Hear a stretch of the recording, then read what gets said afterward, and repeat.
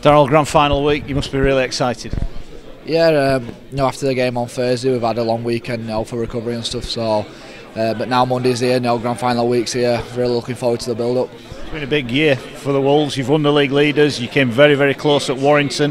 How much is the disappointment of Wembley, driving you boys on?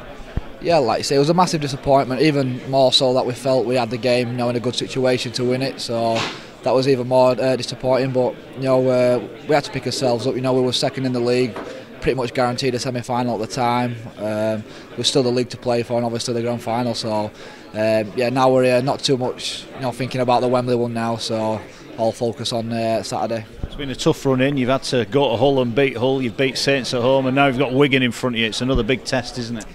Yeah, we got written off by a lot of people going to Wolves, with a few key players missing and quite a few young guys in, but they stepped up on the night and we got the job done. And there was all the talk last week, St Helens and the Hoodoo and whatever, we can't beat them at home, so it was pretty good to get that off us back as well and come through that win. So putting them behind us now and looking forward to Saturday, and all us focus is on Saturday. You've had the privilege of playing at Wembley. Now you're going to play at Old Trafford with the Warrington Wolves. What's that? How exciting is it you're going to be playing here? Yeah, that's the reason why I come to a club like Warrington, is to playing them massive games and playing them finals. So winning my first bit of team silverware as well every week. The league leaders. So hopefully I can add to that on Saturday with the greatest prize of all. We obviously saw you move from Castleford. Is it fair to say it took you a while to settle in? Would that be right? Yeah, you could say so. Obviously moving away from home, a different club, a lot of new people around me, like a new team. So yeah, I don't know. I can't say if it did or it didn't have an effect, but it must have done something. To see the performances go downhill last year. So, but to be back playing, some good rugby and playing in finals this year is pleasing. So we are seeing the real Daryl Clark this year. You've been fantastic. You must be delighted with your own form. Well, yeah, I'd like to think so. So I feel it's a mile better than it was last year. So hopefully I can keep improving with the Wolves and play more finals and hopefully win a few.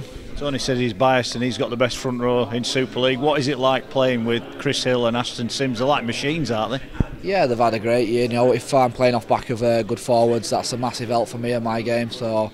But not taking anything away from Simsy. Illy, I think he's been outstanding all year, and to me I think he's been the standout forward in the year, so a bit surprised that he wasn't up there in the bouts with the Manasill shortlist, but like you say, it's just not me who votes, so that's probably why. But they have a massive impact on my game.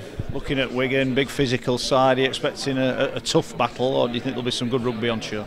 It's always a tough battle against Wigan. They're a quality team all the way through. They've got quality youngsters that stand in as well. So whatever team they field at weekend, it's going to be a solid game. We know that, and to get anything from it, we'll have to turn up and be on us game. Otherwise, Wigan are a team that can turn you over.